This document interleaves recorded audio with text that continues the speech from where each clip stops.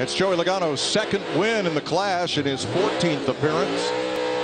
He went to victory lane in 2017 and becomes the Clash's only repeat winner in the last 8 years.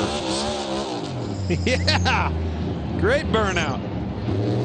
He's finished top 10 in this event for the last decade, and that is a record for consecutive top 10 finishes. It's the 5th Clash win for Team Penske. 3 of the last 6 years, their Fords have gone to victory lane. Huge win for Ford.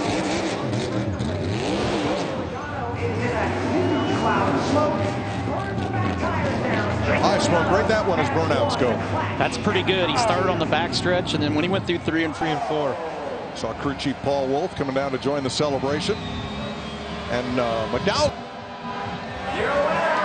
From Middletown, Connecticut, Joey Logano is the champion of the Busch Light Clash at the Colisseum.